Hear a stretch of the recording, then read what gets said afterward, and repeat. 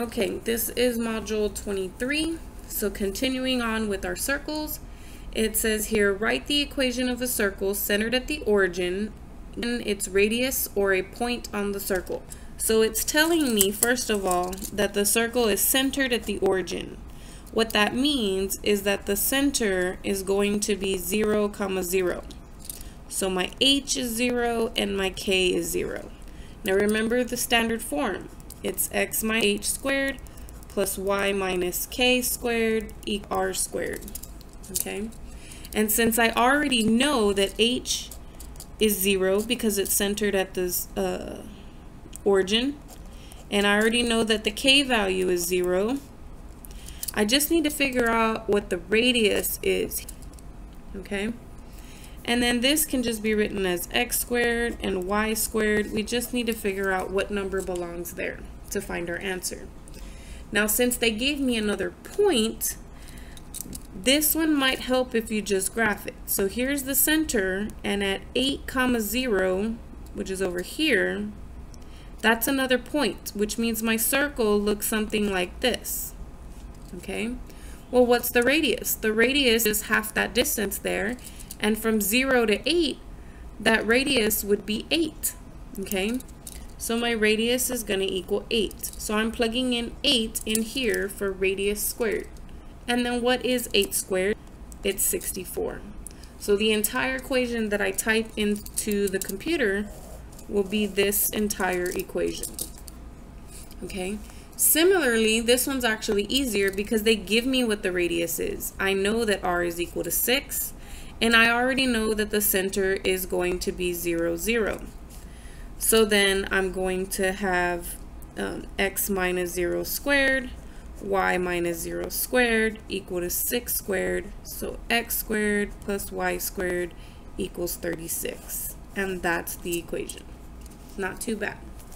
They will get more challenging, but let's go ahead and start beefing up that level of difficulty. So writing an equation of a circle given the center and radius or diameter, okay? So they gave us the center and they gave us the radius. This is nice, right? This means h equals -7 and k equals 6. So if I go straight into the standard form, x minus a -7 squared plus y minus a 6 squared equals to 4 squared. And then just clean it up. A double negative is actually a plus. And that will actually be 16. If you don't want to do this double negative junk, you can. Remember, if you put it in the parentheses, it's going to change signs. If you put this one in the parentheses, it's change signs. And then just make sure you square your radius. This is the final answer though. Okay. Here it's a little bit more difficult because they give you the diameter. So if the diameter is 10, remember that the radius, if we draw a circle here, this one's centered at 0, this one's not, but it doesn't matter. The radius is halfway. The diameter is the whole way across, okay? But you only want half of that. So if they give you the diameter, your radius is going to be that diameter divided by 2, which in this case results in 5. Here my h is -8 and my k is going to be 6. So x, and I'm going to use opposite sign, +8 squared, y, opposite sign, -6 squared, equal to my radius squared.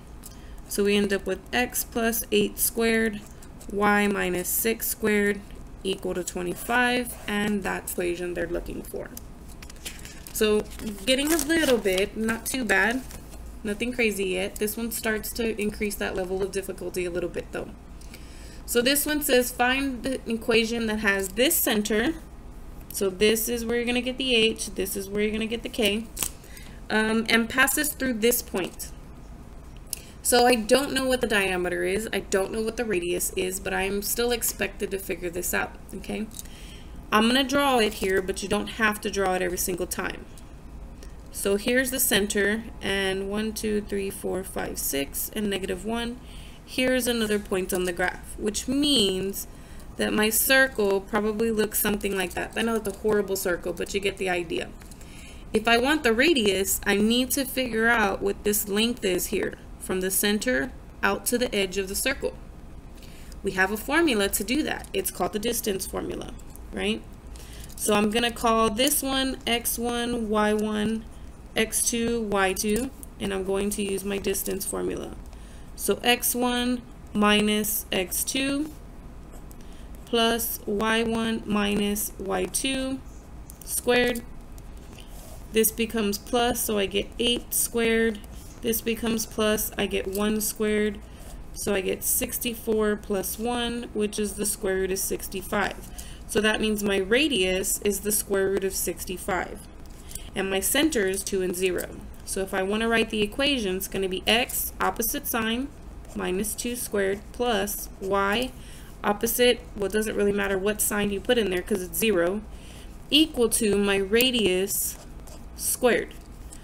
So I have x minus 2 squared. There's no sense in writing that 0, so it's just y squared. And this will pop off the house, just leaving me with 65. This is the equation that they want for the answer. So you do need to, when they give you the center and another point, you have to calculate the distance in order to figure out what the radius is. Okay, this is D for distance, not D for diameter. There's a difference, right? Now here, writing an equation of a circle given the endpoints of a diameter. So this, you gotta be careful with your D's here. There's D for distance, D for diameter. Write, instead of little d, write DIST for distance, and then for diameter, write DIA or something like that to distinguish between the two variables, okay? So you don't even need to use the letters, you can just use the words if you want to. Now, in this case, they do not give me this at all. All they give me is 2 points of the circle at the ends, opposite ends.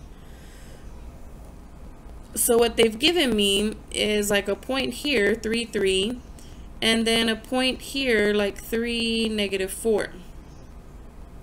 So, well, this is a bad example, but you get the idea. It might be that the graph looks like this. Okay, and so these are the opposite sides of that circle. Should have drew a table, not a circle. I don't know why I drew a circle first. Okay.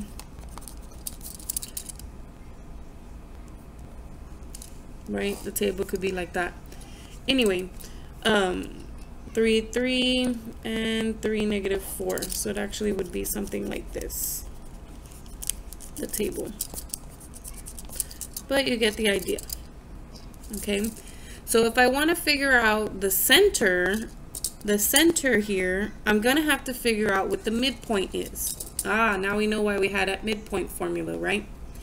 And if I'm going to want to know what the radius is, I'm going to have to find the diameter and divide it by 2 in order to figure out the radius. Okay, so we do need to do both of those formulas.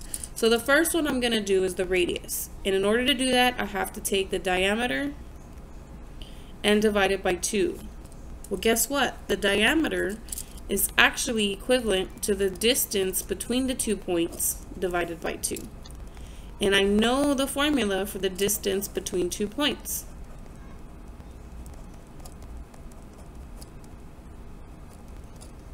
So I'm going to call this one x1, this one 1, this one x2, this one y2. So I get 3 minus 3 squared plus negative 4 minus 3 squared, which gives me 0 squared plus negative 7 squared, which gives me 0 plus 49, which gives me the square root of 49 over 2, which gives me 7 over 2. So my radius is equal to 7 over 2 or 3.5, depending on if you like the decimal or the fractions. It doesn't matter. Okay. Now, we need to find that center, right? So the center is going to equal that midpoint.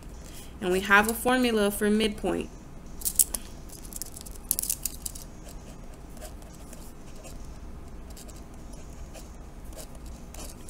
So in this case, we're going to have x1 plus x2 over 2, y1 plus y2 over 2, which gives me 6 over 2, negative 1 over 2, which gives me 3 and negative 1/2, or 3 and negative 0.5. Again, depending on if you like the fraction version or the decimal version, okay? Usually, just out of habit, we normally go with the fraction version, okay? So when I write the equation, it's going to be x, the opposite sign of this, so 3 squared, plus y, the opposite sign of this, so positive 1/2 squared, equal to my radius, which is 7/2 squared. So if I want to write my final answer, trying to squeeze it in here, 7/2 squared is actually 49 over 4. So this is the equation that they want for the circle that they described up here.